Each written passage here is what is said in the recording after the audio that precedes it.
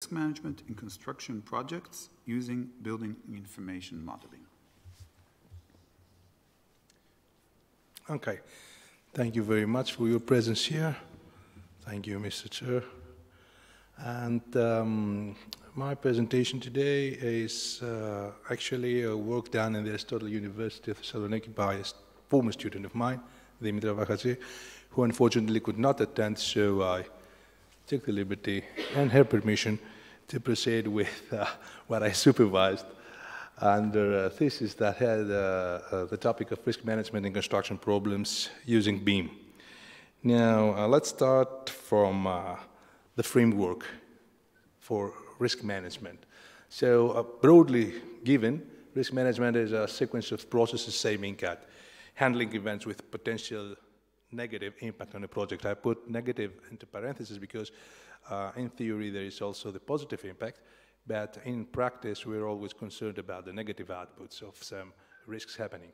So we can find a lot of different, well, not very different in between, but with some differences, some variations of the schema that is presented here, including the processes of risk management, starting from the risk management design, which is actually what we have to do in order to plan and see how the processes are going to be implemented.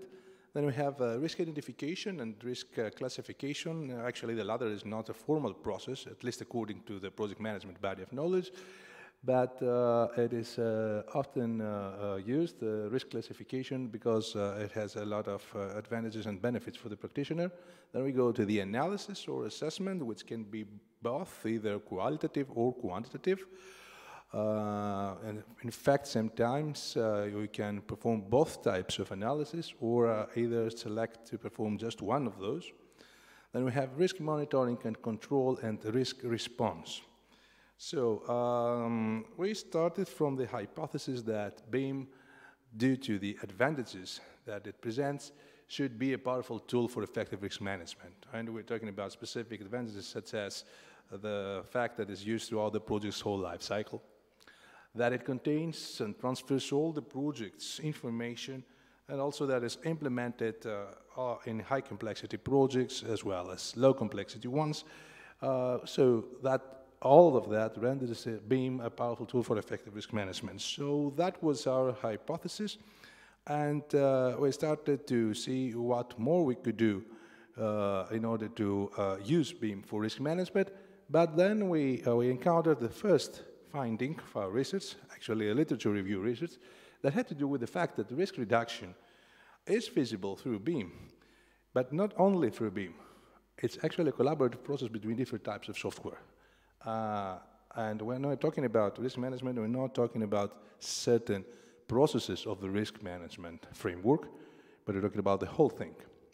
So what we're missing here, as you will see in the next slide, is the risk assessment part. So we have also literature findings that clearly stating that BIM-based risk management has not been addressed fully, has not been addressed in a systematic way, and there's a lot to do from that point on.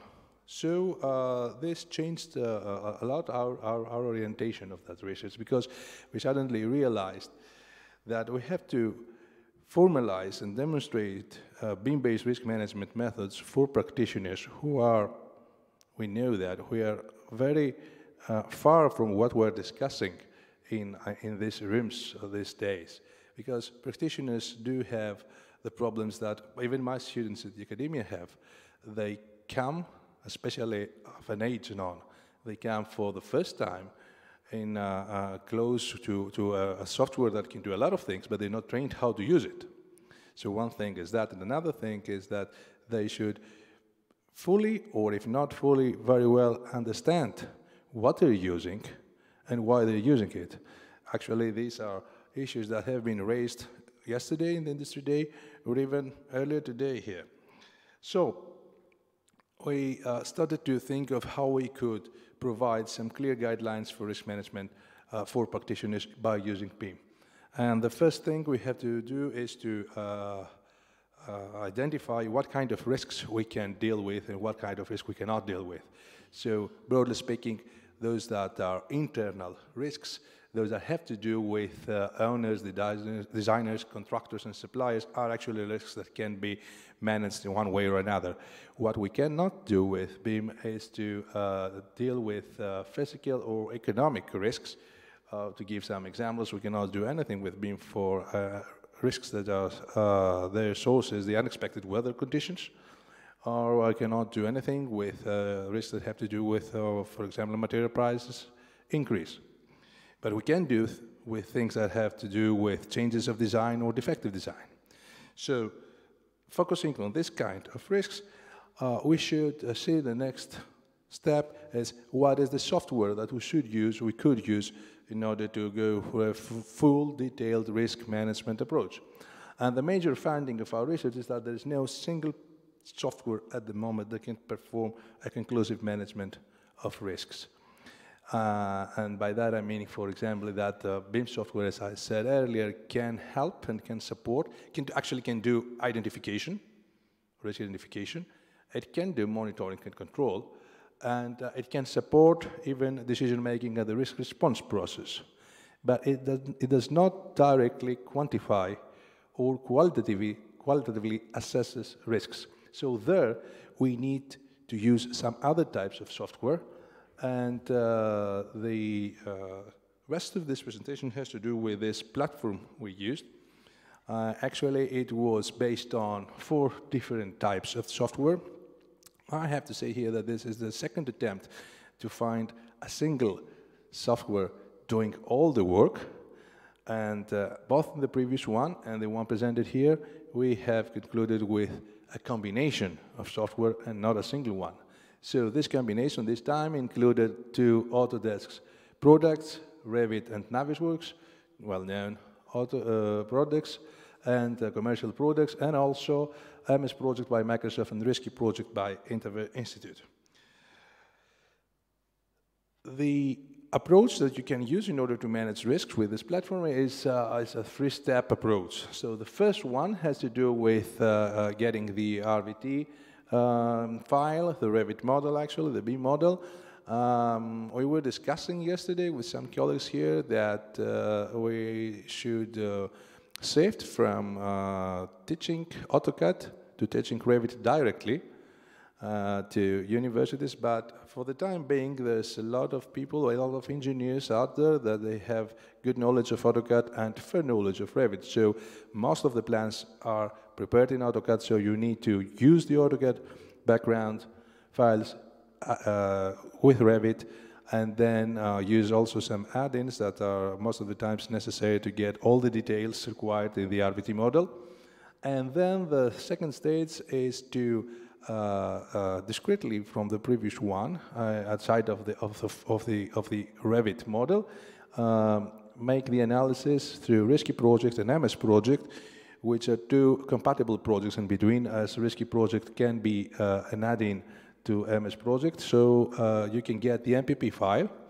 And the last part, the last stage of this process has to do with integrating the RVT with the MPP file with the use of Navisworks, and then perform the simulations required for examining the different alternative scenarios. So once you have examined one of the scenario, then you can go and proceed with changes in the design and run subsequent simulations for a number of scenarios in order to get the one that actually fits the risk response plans. So this part of the process is an iterative one, and it stops whenever the designer thinks it's okay, there's a safe prediction of what should be done with risks. So, as a demonstration example, we used easy facility, residential ground floor residential building, 120 square meter area, now sloping ground, some details. So this one is actually a real one project. We had to model it from the AutoCAD to the RVT to the BIM model, and then from that point and on, we had to go out of the BIM model and use Microsoft Project to prepare the schedule. So supposing that this one started at May 7, 2018, with a duration of 135 days and a total cost of 116,000 euros, at the expected scenario, the no-risk scenario, it ends at November of 2018. So this is the case if no risks occur at all. This is the base scenario, actually.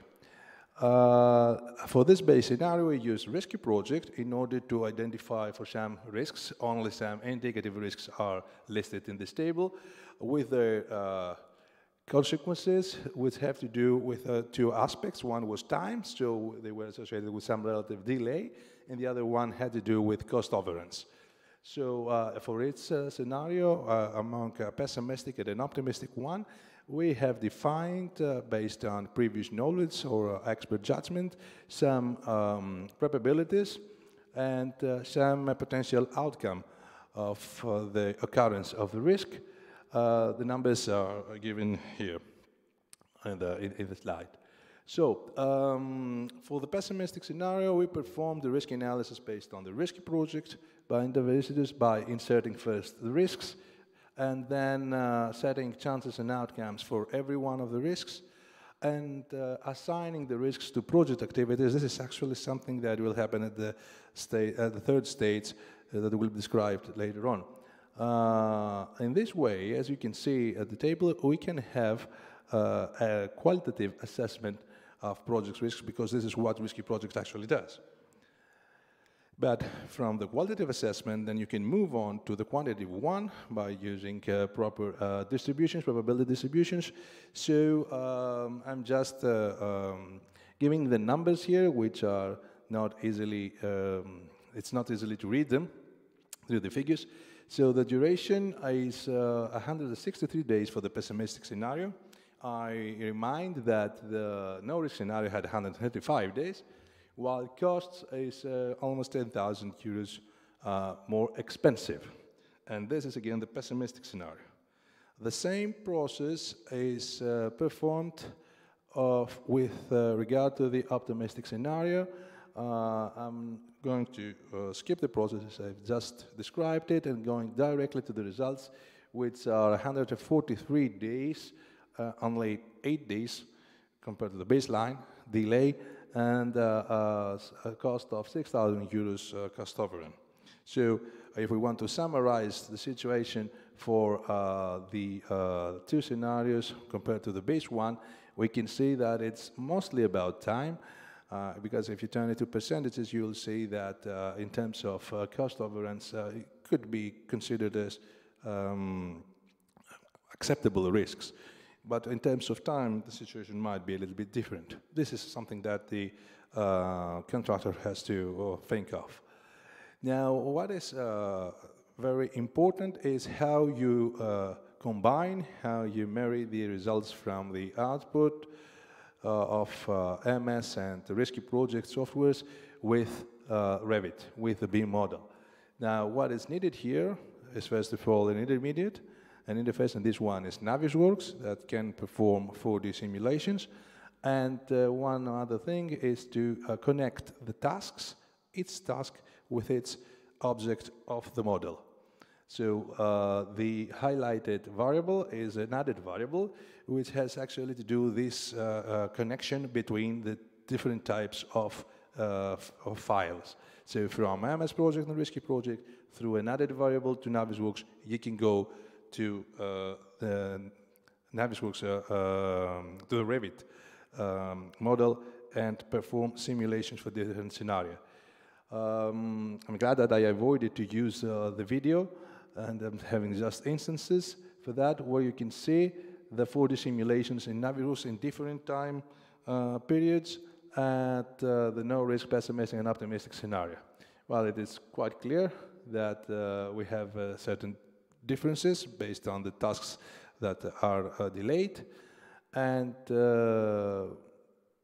the idea is that by having the real model connected with the tasks, whenever you can change the tasks by resource leveling or by any other way, crossing schedules or whatever, you can, or even changes to the design, you can actually examine different scenarios, rerun them, and see what is the effect of those changes that you have to do.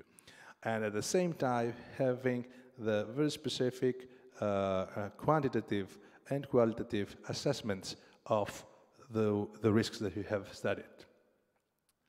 So, in terms of conclusions, the advantages of this approach, I would say, or methodology, it is that it is quite easy to apply. It does not require a very sophisticated knowledge, so that makes it, that renders it good for practitioners. It's applicable for all types of projects. It can examine different kind of scenarios and a great number of them. And there are no, or at least they are considerably reduced times and errors while transferring data. On the other hand, there are also some disadvantages. The most important of field is that not all risks can be treated. There are a lot of risks that are left outside because there is a shortage of the tools. The other fact is that not all risks can be assigned to the model objects, to the model's objects. And of course, what was the original intention is still something that we have not reached, to fully automate the risk management process through BIM. That's something that we need to do, and maybe the ideas and research path towards semantics that were discussed earlier today have to do with that. This is an open field for research. And of course, we have to check about, always we have to check about software incompatibilities. We have chosen in this case software that are really compatible in between, which is not the case with all the types of software available in the market. So I'd like to thank you for your attendance, and I'll be glad to discuss if there are any questions or comments. Thank you very much. Thank you.